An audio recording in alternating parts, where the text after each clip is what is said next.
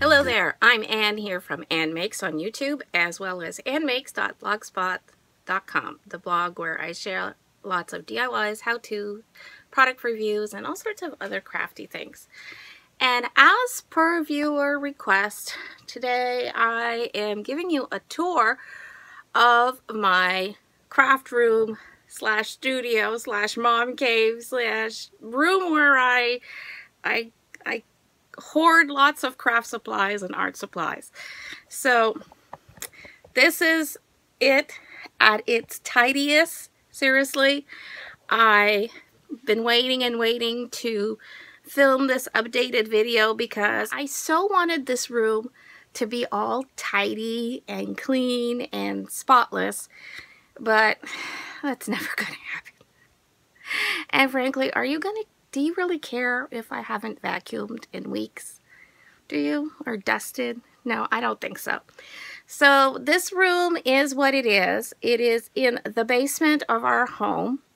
It is really a working room. It is not just a place where I collect supplies, or have collected supplies and tools for years, but it is where I actually work.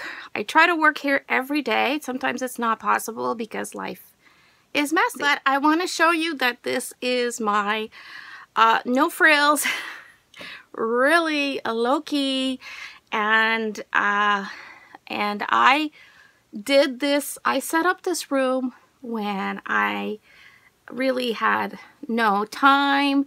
I had no extra money. It was just a really crazy time in our lives, and I just used a mishmash of hand-me-downs, flea market finds,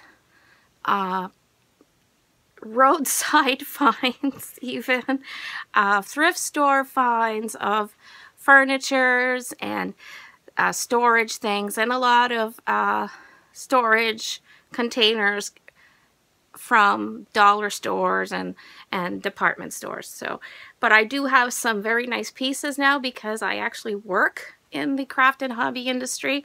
I do work as a designer, a writer, a digital content creator. I create content and tutorials for various publishers and companies. So I do get a lot of products and supplies from a variety of companies. So, and I have been collecting stuff all my life. And I also inherited all of my mom's craft stuff. My mom is still alive, but she doesn't craft anymore. Her health doesn't permit it. And I was fortunate enough to have a very creative, crafty mom who taught me how to sew. And so later I taught her scrapbooking. And so we kind of grew our scrapbook collections, and I've also grown my fabric collection, and we kind of were like enablers to each other for many years. And now I have all her things, all that she had saved, and so the stuff I have just doubled almost in quantity. So here we go. I'm going to try to give you as much information as possible. I might have to do this in more than one video though, of course. Yeah, so let's get started, shall we? So here is where one would enter the area where I do my crafting. There's no door to this room. It is the back end of my house in our basement. It is a very big space, I have to say. I don't remember exactly how big it is. I'll try to locate that information and maybe add it here somewhere in some sort of description. But it is a large space. I'm very fortunate for that. And but it is oddly shaped. It has very strange angles. It is there is only one tiny little window in here, and it is a partially finished basement. That means that the walls are insulated. There is drywall, and I'll try to show you here. There's not much wall to see because I've covered almost every inch of the walls. See? Oh, there's a piece of wall there. See that? Like beige peachy piece there beside the blue tower. Yeah, that's wall. So there is a completely insulated finished wall. I also have a beautiful laminate floor. Okay, and this as you come in, beside this case full of old videos, DVDs, and cassettes, there is this tower of blue storage containers.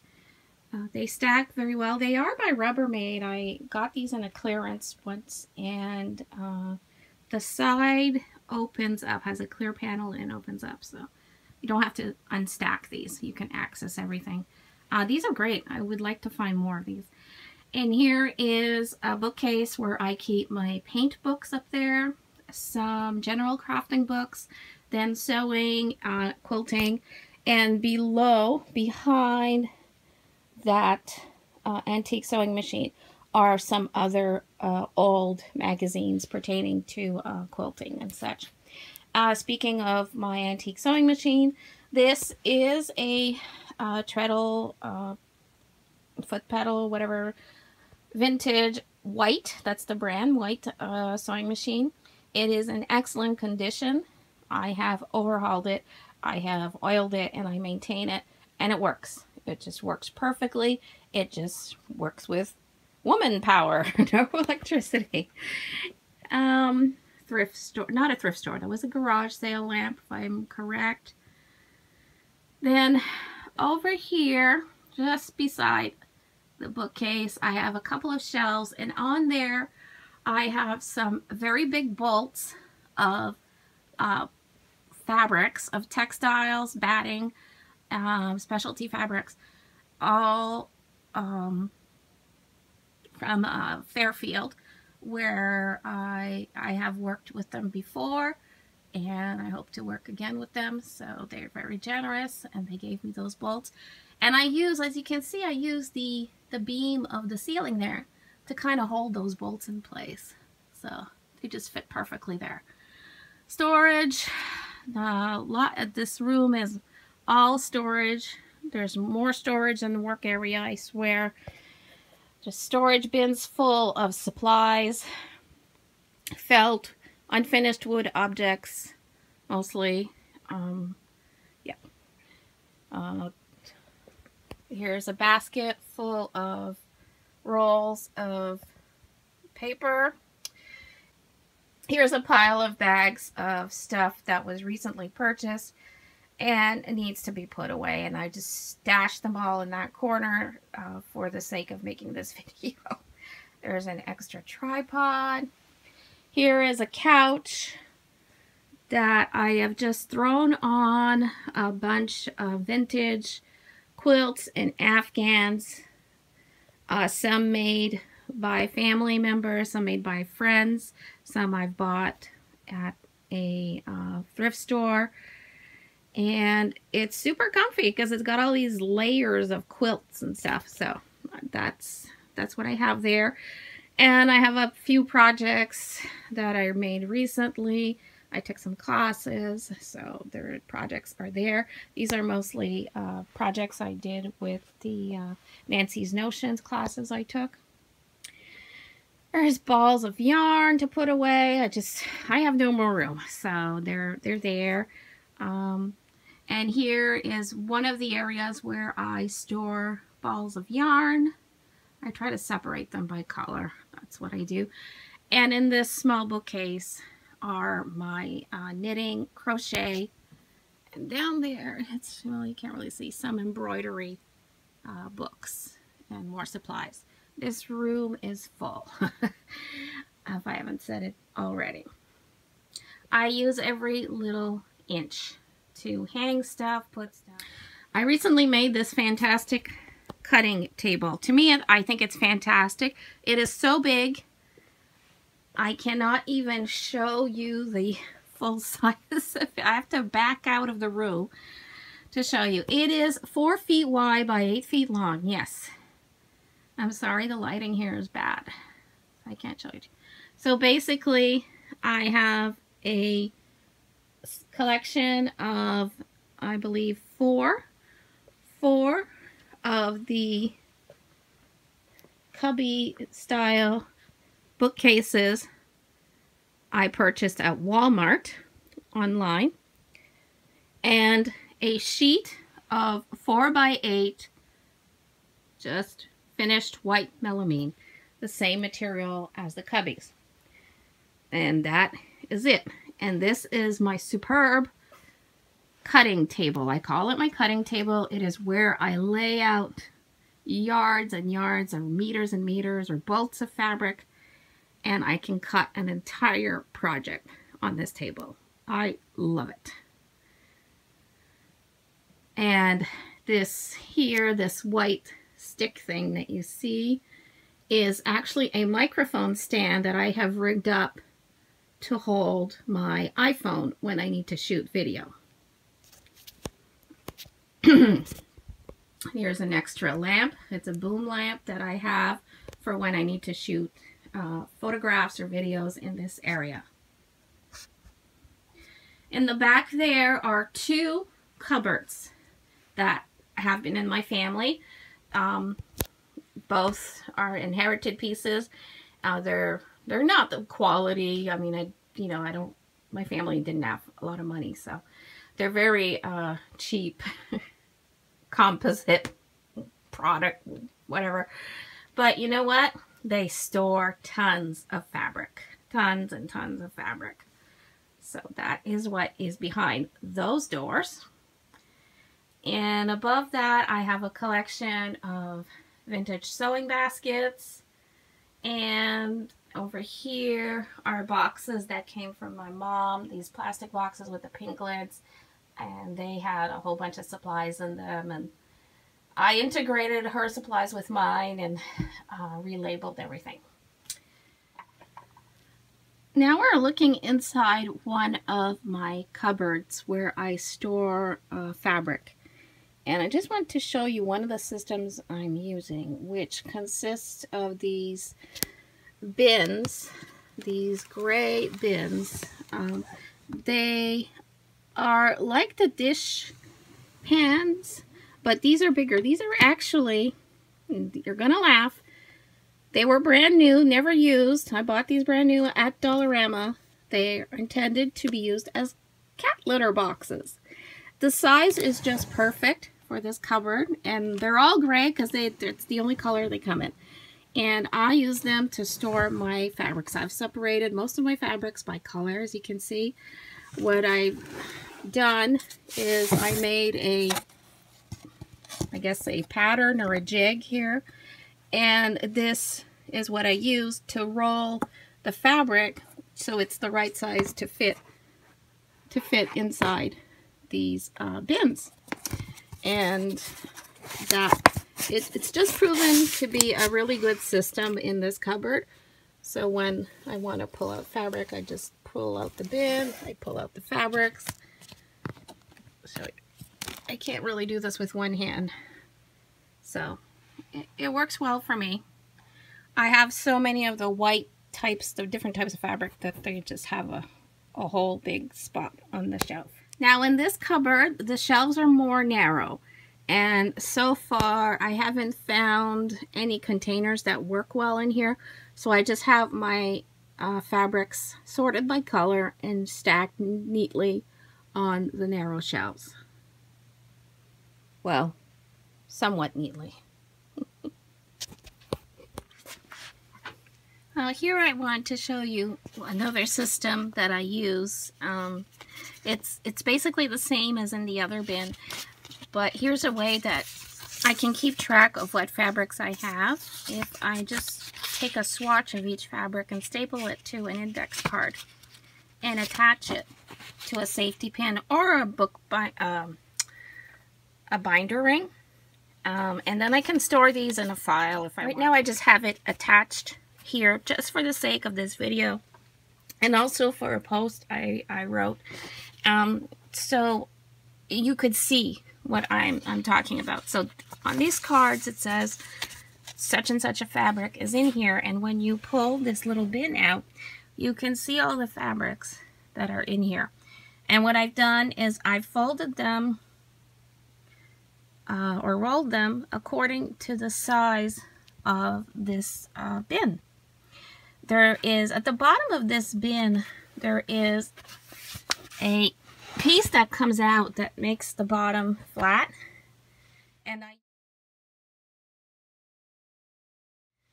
I use that to wrap the fabrics the right size to fit in the bin.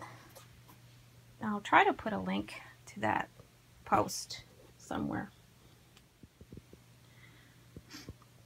So over here we are looking at the area where I do most of my sewing. I have my sewing machine here under this cover, and a sewing machine cabinet that used to be my mom's. So there we go. This is where I do the majority of my sewing. Here is a desk with my mom's old overlock, and here is my brand new overlock that I got from, it's a baby lock that I got from Nancy's Notions that I won. Thank you very much. And I put it on this little desk from Walmart. And here is an embroidery machine. So I have these very inexpensive little pieces of furniture to work with, and these ones were given to me by my mom. She had these in her apartment.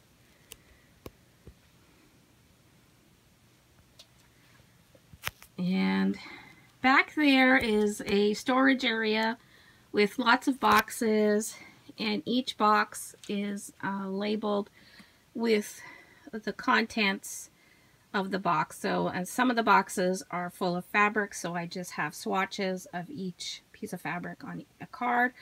There are other boxes that hold other materials, and they're labeled as such. Here I have a tower of those plastic drawers by Sterlite, and I keep scraps and trims by color in there. Here's a bookcase. In this bookcase, I have a lot of plastic, like shoe boxes that were purchased at various dollar stores over the years. They're all labeled, and they hold trims mostly, and things I use in sewing, elastic, hem facing, rickrack, etc. I have some old boxes with patterns inside, and everything is organized by category.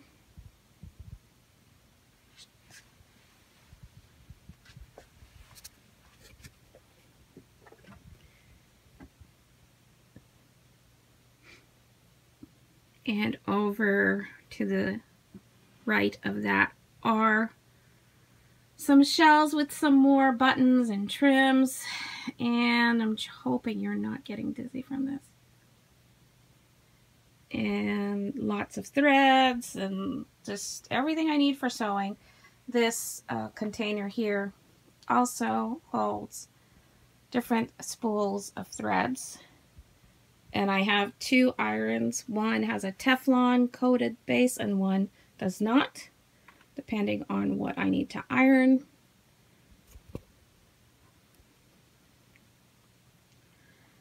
There's some more storage for a whole bunch of notions. You can see I label everything, so I know where everything is.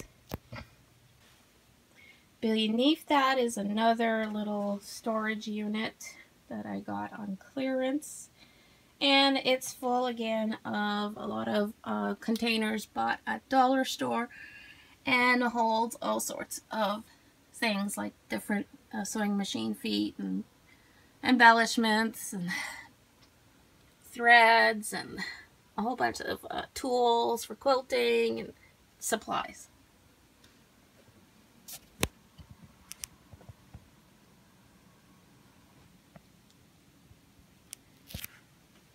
here, more thread. I have lots of thread, and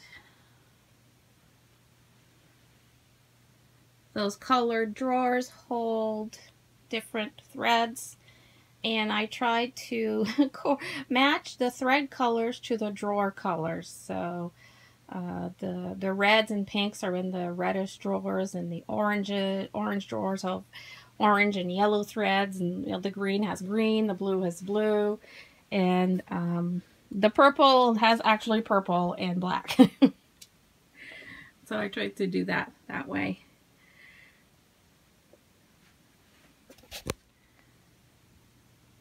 So again, here is an overview of this angle of where I do a lot of sewing. I have a mini ironing board there because the regular size ironing board that I have, I just put it away for the sake of making this video because it was getting in my way.